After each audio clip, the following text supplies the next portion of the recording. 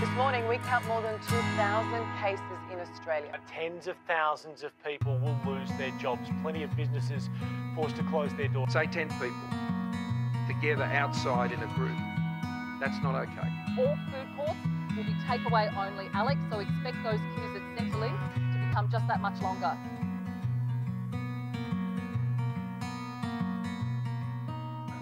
I'm Mark Kinveg and I'm the owner of Blackboard Varsity in Varsity Lakes, Gold Coast. Come that sort of Saturday afternoon, the hype had got to a point where everyone had started to panic a little bit. The concern in the community was starting to grow with what was happening in the country. And so by Sunday afternoon, you know, we probably had our worst Sunday ever. We probably like under 50% of what we'd normally do on a Sunday. And then that Sunday night was basically the PM on the TV telling us that he was shutting down pretty much the whole country at that point. And that we'd only be able to do takeaway service and hospitality. And so that was a really tough night. You know, a lot of emotions going through your head about what you're going to do with your staff. You know, the thought of going from 25 staff to possibly 4 staff and having to have those conversations was really tough. Not only that, but you know, you think about 9 years of business could be done and out the window because do you have enough to survive? What's the future look like?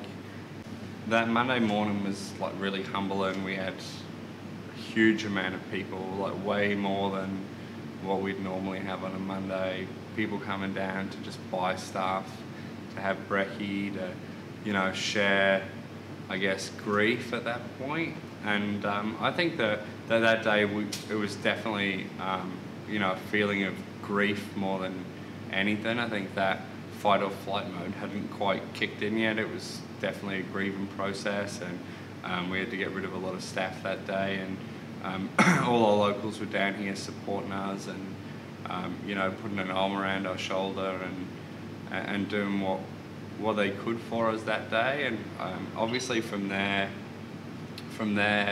we did the free meal for hospitality workers later that week. Obviously we've been in hospitality a long time and know the pitfalls of hospitality and how hard it's going to be for a lot of the people who you know, who were being made redundant that week. And you know, there was thousands of them on the coast and even more obviously around the country. So that was something that was really nice.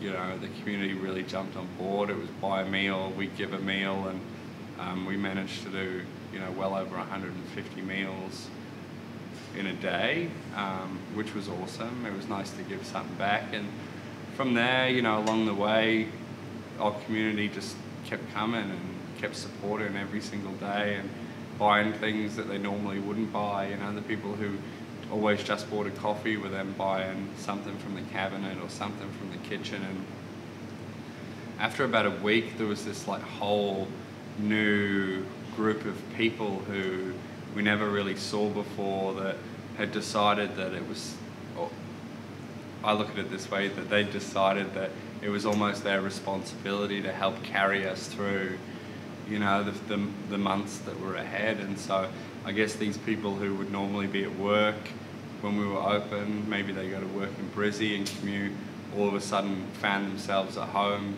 every day, and we became part of their daily routine, coming down for breakfast, and we'd see them again at lunchtime. And it was really nice, and we managed to make really strong new relationships with lots of people, and the community's support still blows me away. You know, I think, you know, we've been here 9 years now, and we've kind of made it a mission to give back to the community, to constantly be doing stuff inside the community, to be seen as people who aren't here to take. You know, we've never been a transactional business. We always wanted to be transformational and always wanted to make people feel like this was somewhere that they wanted to be and wanted to keep coming back to, and that they knew that in hard times that we'd be here for them too. And I guess that kind of sounds silly because we're just a cafe, but I think that, you know, our goal and all the staff that work here genuinely care about every single person that they make a relationship with that comes into the business. And so I think that, you know, we're pretty open people. Like, people know about my family and they know about the staff members' family, and I think that, you know, they did all they could to, you know, to give back to us. I think I want to thank everyone that has ever come through this door. I think that a lot of people probably won't understand how much our customers mean to us. You know, it's something that I find very special, that people choose to come here every day, every week.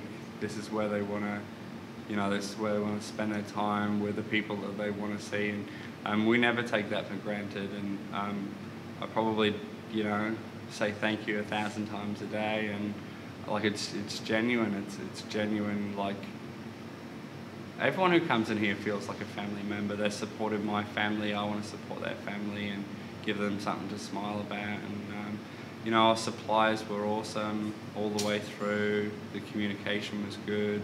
You know, we paid them every single week because they were doing it tough too. And like, those relationships, both internally and externally, whether it's customers or suppliers, is something that I value. And I understand that everyone has a mouth to feed, and so we'll always do our best for everyone. So I feel blessed, and the staff feel blessed, and it's a special place, and special to be a part of it.